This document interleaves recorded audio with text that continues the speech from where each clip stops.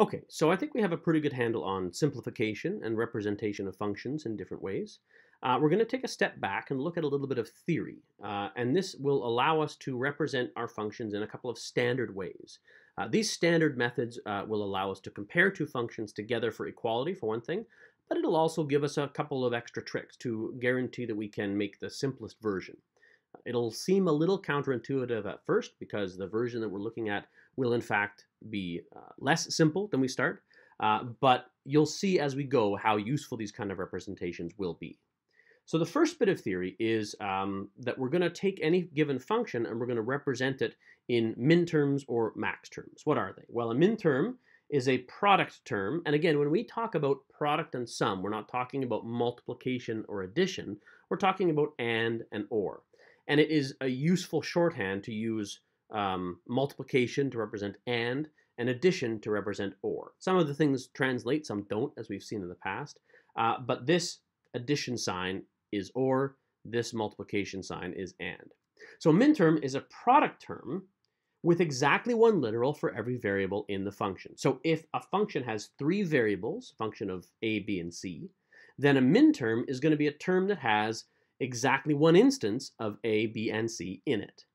And you can think about how many of those there would be for any given number of variables. If a function has three variables, there will be 8 minterms.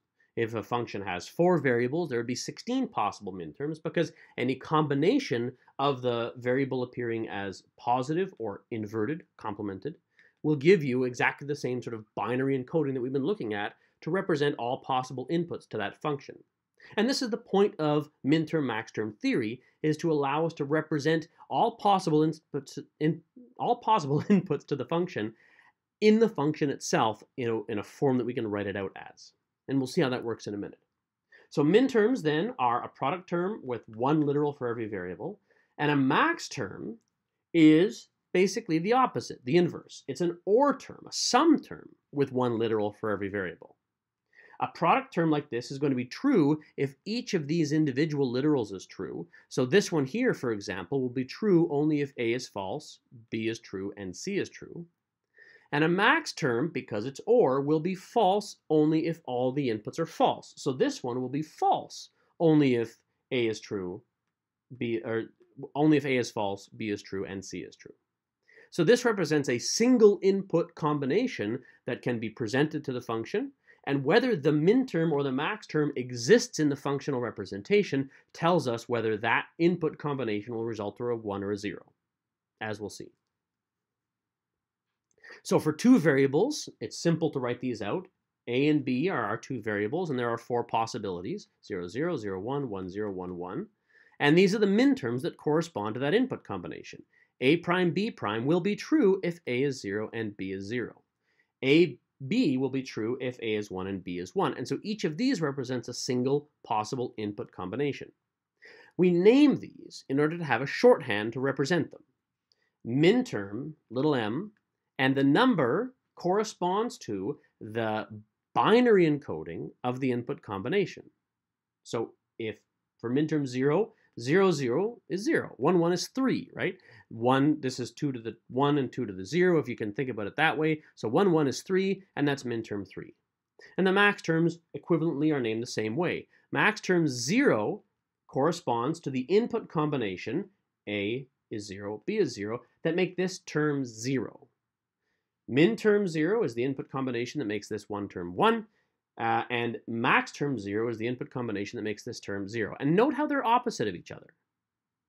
And it makes sense if you think about it, because if you take minterm 0 and you invert it, right, this is true if both of these are 0. This is false if both of these are 0. If you take this one and invert it, then it's true. This thing is true if both of these are 0, and De Morgan confirms that for us. And in general, the logical value of a minterm is the opposite of the logical value of the corresponding max term. Okay, so minterms are fairly straightforward to name. All you have to do is look at the variables as they're listed, and the variables that are inverted count as 0, the variables that are not inverted count as 1, and that gives you the input combination that will make this term 1. If A is 0, then A prime is 1, A prime B is 1, and minterm 1 is 1, because this is the binary encoding for 1. The max terms, a little bit more work, but not a lot more work. And again, you can see the same kind of thing. This is the situation where it will be 0 with this input combination. So if A is 1, A prime becomes 0, A prime or B is 0, and we want this to be 0. So for max terms, the input combination is we treat the primes as 1 and the not primes as 0. That gives us the encoding for that max term. And again, it's this binary encoding that tells us the name of the max term. Let's take another example. Let's take a 4-input function. A function like, I mean, it doesn't matter what the function is. Some function f equals a prime b c prime d. That's the entire function. Whatever. What minterm is represented in this function? Well, there's only one minterm that's represented in this function because it's the full minterm. This is, I didn't write it, but we can say this is a function of 4 variables. What minterm is that? Well, if a is 0, then a prime is 1. And again, we're looking for the single situation in which this term is 1. B has to be 1, because all of them have to be 1 together. C prime, for C prime to be 1, C should be 0, D should be 1. So this is 0, 1, 0, 1. This is minterm 5. Okay, because 0, 1, 0, 1 is the binary encoding for the number 5. 1, 2, 4, 8, 1 and 4 is 5. So that's how we're going to name these minterms, and we can see that in larger scale. This is all of the minterms for 3 variables, and we've listed them all the way from 0 up to 7, and this is why we list them in this order, so that we can see them, all possible input combinations, and we can see what minterms they correspond to, but we can make sure that we list a 0 or a 1 for every possible input combination. The minterms then are listed here, and again, say for example minterm 5, this corresponds to 1, 1, 0, 1 is the input combination, because 1, 0 becomes 1, 1 makes this term 1. And if you look carefully, all the other terms will be 0.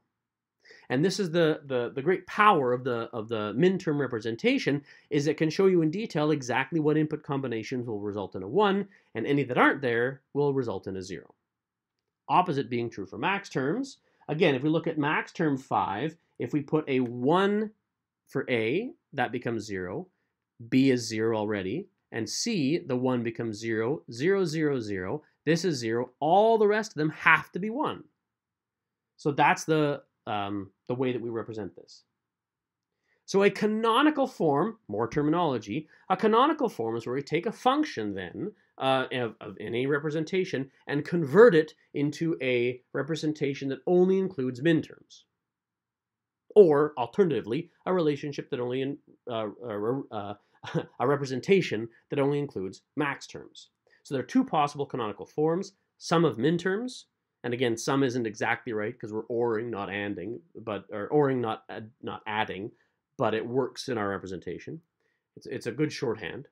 And product of max terms. Again, we're not multiplying, we're ANDing those max terms together, but it's a good shorthand for what we're doing. Each minterm represents a single input combination that causes the function to be 1, and any minterms that aren't in the canonical form will make the function 0. Equivalently, in a dual kind of a way, every max term in the product of max terms representation will cause the function to be 0. Any max term that isn't in the representation will cause the function to be 1. Let me give you an example. Here's an example of a canonical form. Given a function x prime, y prime, or z, these are not minterms. We know they're not minterms because it is a function of 3 variables, and neither of these terms has a literal for every variable. We have to take this setup and convert it into a situation where there is a literal for every variable. So we have to add the variable z into this first function. How do we do that? Well, we can't just tack a z onto it. We have to change it in such a way that the logical value doesn't change. So we take x prime, y prime. First thing we're going to do is we're going to AND with 1, because that doesn't make any changes. Okay? Here's x prime, y prime, and we can AND with 1, because that doesn't change it at all. The next thing we can do is we can say x prime, y prime, ANDed with 1 is equivalent to ANDed with Z or Z prime. Because if Z is true, Z or Z prime is true. If Z prime is true, Z or Z prime is true. And this encompasses all possibilities. Either Z is true or it isn't. And then we can take and distribute this to the rest of the term, and we have X prime, Y prime, Z, or we have X prime, Y prime, Z prime. So these two minterms together are represented in this term, which isn't a minterm. So that's what I've got in this example here. X prime, Y prime, ANDed with Z or Z prime, and that becomes these two minterms. Z equivalently has to be expanded twice. X prime, Y prime, both can be ANDed with Z without changing its value. So when you AND with 1, you don't change the value. And then we expand this all together out into 4 minterms. XYZ, XY prime Z, X prime Y Z, and X prime Y prime Z. That's these two OR terms that are sort of expanded using FOIL, right? Front, outer, inner, and then last. Binomial expansion, as we remember learning in high school. And then we multiply all of those by Z, or AND them with Z, and we get these 4 terms. The next thing we notice is that we have this term twice. That's why it's colored purple. X prime, Y prime, Z, X prime, Y prime, Z. And the idempotent rule tells us we don't need 2 copies of any term. We can throw one away, and it's fine. So we throw one away, and then we can also reorder them, because we have a rule that says that. We reorder them in such a way that the minterms that they represent are in numerical orders. That's minterm 0, that one that comes from here. This one is minterm 1, that comes from there. That's minterm 2, that comes from here. This is minterm 3. That one's minterm 5, that comes from here. And that one's minterm 7, 1, 1, 1. Over time, you will learn to recognize, based on which variables are in their original form or their inverted form, you'll begin to recognize what minterm that corresponds to. It takes a bit of time to learn that, but it's not that hard to do. And then we can actually write those minterms out separately, right? This significantly more complicated logical function can be written out as minterm 0 or minterm 1 or minterm 3 or minterm 5 or minterm 7, which can be then written out as a sum of, and again, this is a little bit of a misnomer because we're not adding, we're ORing, but because we're using the plus sign, we might as well use the summation sign. A sum of these minterms, which again can be shortened to a sum of minterms 0, 1, 3, 5, and 7. Why are we doing this? Well, you'll see the utility of this method a little bit later on as we introduce Carnot maps. But what we're doing is we're basically doing the opposite of simplification. We're taking a function which is reasonably simple and we're expanding it into the list of minterms. This becomes then a short form for the truth table of the function. If you think about the minterms listed in order, any minterm that's listed here will have a 1 in the truth table, and anything that's not listed here will have a 0 in the truth table. And so this gives us yet another representation that is equivalent to the truth table and the function and the circuit. It's all the same information. And we read this as a sum of minterms 0, 1, 3, 5, and 7. Now, equivalently, there's a product of Maxterms. As you might expect, it's done in this more or less the same way. We take this form, and first we make it look like it is a product of some terms. So we OR X prime and Z together, we OR Y prime and Z together, and then we AND those two terms together. We can do that because we actually take this and use the distribution rule in the OR format. This looks weird, and I would encourage you to take your time to convince yourself that this step is valid. This is distribution over OR instead of over AND, and it looks weird because we're not used to distributing multiplication over addition because we're used to multiplication having precedence over addition. In Boolean logic, OR and AND have the same precedence level, and that makes stuff like this possible, and it looks really weird. So take your time, look at this again and say, yes, I believe that this is true. The Z is distributed into the X and Y terms, and the result is this. Then, just like in the sum of minterms version, we can take and expand each of these terms. These are not max terms yet because they don't have every variable in them. X prime or Z is missing a Y. So we can say X prime or 0 or Y or z. That doesn't change anything, oring it with 0. And then we can take that 0 and expand it to y and y prime. 0 is equivalent to y and y prime because there's no situation where both y and y prime are true at the same time. So that doesn't change the logical value of this term, but it does insert a y into there, which means we now have x and y, x or y or z in that term. Now we can take and expand this. X prime or y prime or z is expanded, again using distribution, to x prime or y or z, x prime or y prime or z. And we can do the same thing with this second term by adding a 0 and then x prime, and then distributing that, we get those two max terms. These are max terms now because they have a literal for every variable.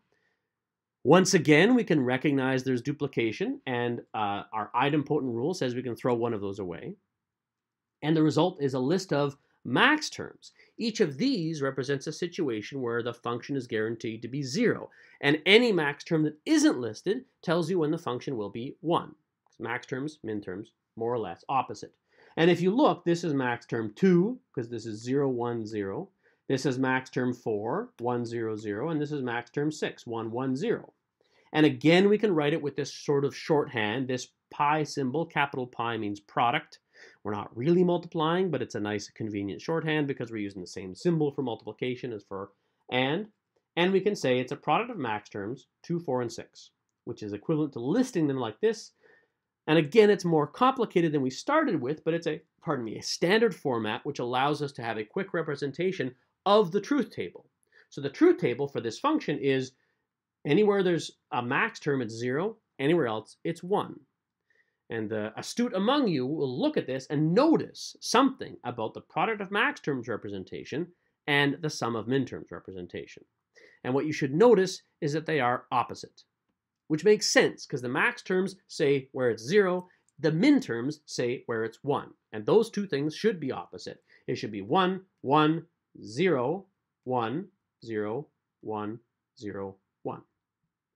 And in fact, we have a rule. We call this the duality of canonical forms.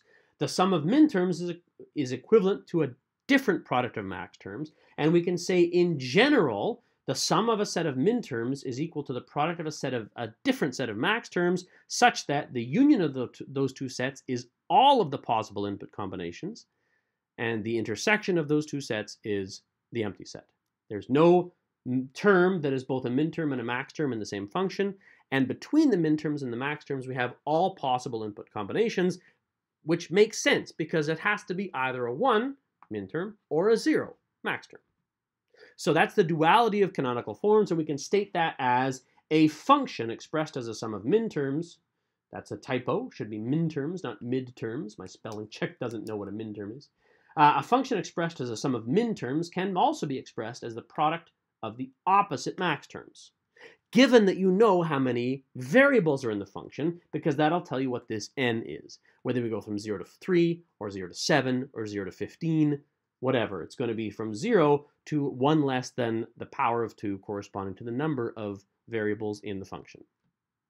Because min terms are where it's 1, and max terms are where it's 0. De Morgan's law also factors into this, because if we take the max terms, for example, and we invert it, if we invert the function that corresponds to the product of max terms, what we get is a function that corresponds to the sum of the same min terms. So the sum of min terms of a set A is equivalent to the opposite of the product of the max terms of the same set. And again, if you can go through this derivation and say that De Morgan tells us this is true. If you take the product of max terms and invert it, it's the inversion of the max terms all anded together. And De Morgan says that's equivalent to the max terms opposites all ORed together, and the opposite of any max term is the equivalent min term. And so we have the sum of the same min terms opposite, which again makes sense because product max terms is where it's 0. If we take where it's 0 and make it 1, that's going to be the sum of min terms for the same function. And in general, the opposite of any individual max term is the equivalent min term, right? Because max term 0 is false when A and B and C are all false, and min term 0 is true when A and B and C are all false. Max terms and min terms. So in the next set of notes, we'll take a look at how we can go from a canonical form, sum of maxterms or product of minterms, into something a little bit more simple. But we know that we can take any function and go to a unique canonical form, which means we can go to a set of minterms, which tells us exactly whether that function is equivalent to some other function, which would have the same set of minterms. And it also gives us a shorthand, which is kind of like a truth table for the function in logical format. The cool thing about this is that we will be able to then take those and use those to follow a specific set of rules that will guarantee the simplest function for any given logical expression.